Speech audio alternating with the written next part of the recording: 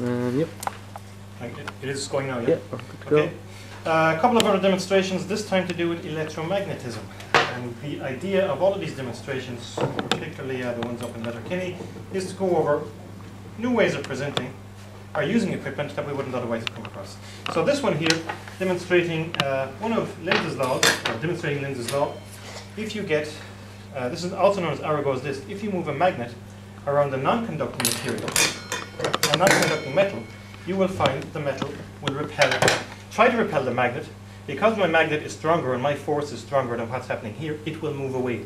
So that is not magnetic in any way, shape or form. And all I got to do is move this around. Move. And away she goes. So you're demonstrating Lenz's law. An electromagnetic field is induced.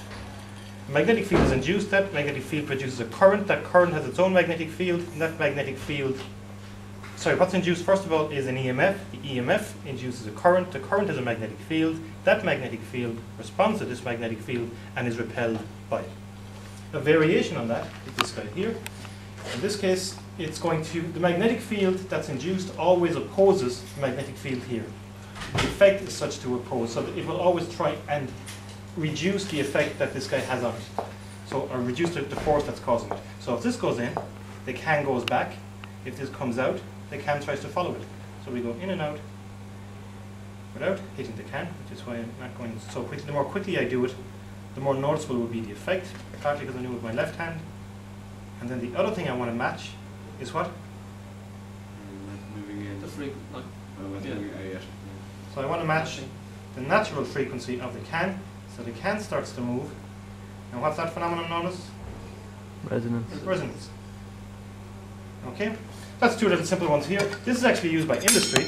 You can use this guy as a brake. So you get this by spinning normally. It takes a long time to stop because of very low friction. You do it again, and you bring a magnet up very close to it. And it stops pretty quickly.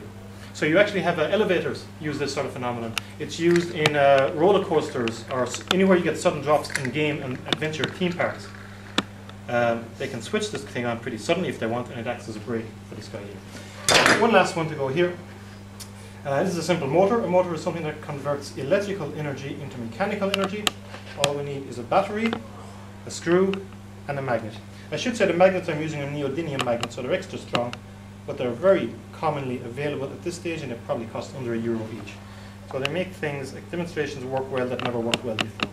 So all you want to do is complete the circuit. You will then have a current carrying conductor in a magnetic field. In this case, the current carrying conductor will be the wire, the magnet, and the screw. But in particular, the screw acts as the low friction, and the current carrying conductor in a magnetic field experiences a force. So I put it up like that, and away she goes. All right. One last time.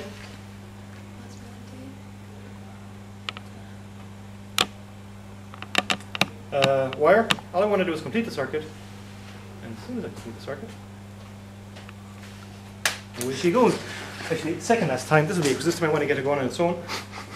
Did somebody just walk out there? No, I'm standing here.